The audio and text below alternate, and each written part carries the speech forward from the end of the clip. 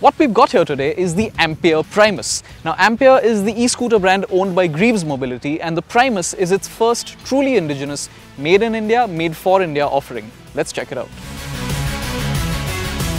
Within the Ampere lineup, this Primus sits at the top. It's the flagship. It's priced at 1.1 lakh rupees ex-showroom. And where that places it in the e-scooter market is slightly below the base variant of the TVS iQube and exactly on par with the Ola S1 Air in its most expensive guise. In terms of performance on paper, this is quite similar to something like the iQube. You've got a 4 kilowatt motor which gives you a 0 to 40 time of 4.2 seconds and a claimed top speed of 77 kph, both of which are near identical to the TVS. In the real world though, things aren't quite so similar. Now the Primus isn't what you'd call slow or sluggish, but it doesn't quite have the zip you'd expect from a 4 kilowatt electric scooter either. Even in its highest power mode, it doesn't feel quite as quick as something like a TVS iQube, and acceleration also trails off quite considerably beyond 40 kph. That being said, it does continue steadily gaining speed, and it will eventually cross a speedo indicated 80 kph. So overall performance levels are adequate for city commuting, and you're not going to be a liability in traffic, but you're not going to be entertained either.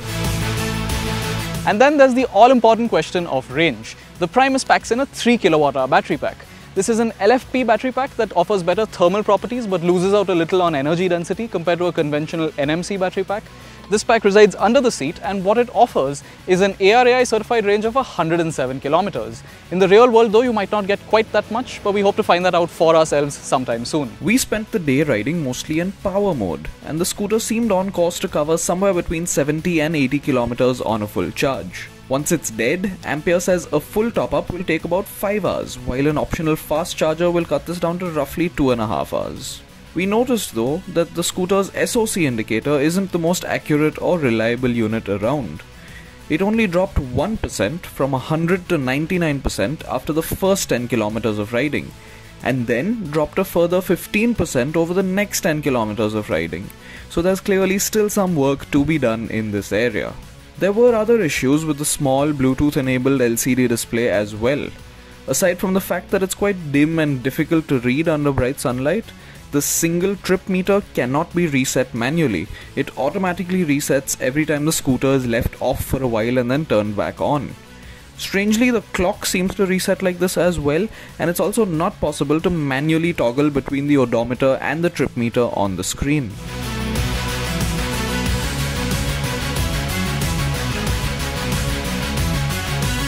One thing that does strike you when you jump aboard is the riding position. The floorboard is quite high up. I'm not a very tall guy, but even for me, it's a bit of a knees up position. Aside from the knees up posture, there's a reasonable amount of space for both rider and pillion, and the floorboard is fairly roomy as well. There's a decent amount of storage space under the seat, 22 liters according to Ampere. The compartment is wide and fairly long, but not very deep, so you can't fit a helmet, but it will swallow a good amount of other smaller items. There's also a fairly large cubby on the back of the apron. As far as features go, you've got an LED headlight, Bluetooth connectivity, 3 riding modes and reverse, as well as a USB charger in the cubby on the back of the apron.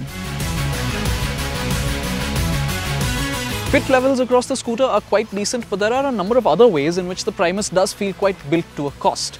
Material quality for one isn't great on something that costs over 1 lakh rupees ex-showroom, and a front drum brake is rather surprising at this price point. You don't even have the option of a front disc.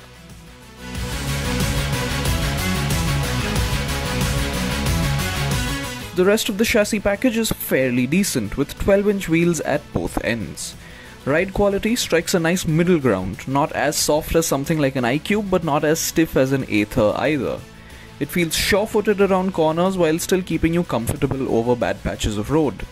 But the weak drum brakes really hold you back from upping the pace and having fun on board this scooter. The Ampere Primus is a bit of a strange scooter to sum up. At 1.1 lakh rupees, it certainly isn't cheap in absolute terms. You could get a far more capable and better equipped petrol scooter for less money. In the electric space, it is more affordable than most of the well-established premium e-scooters around, but not by much. If a cost-effective, basic and simple e-scooter is what you're after, the Primus could be worth considering, and the LFP battery does have its appeal. For most people though, the extra 8,000 rupees that you pay for the base TVS iQube is well worth paying.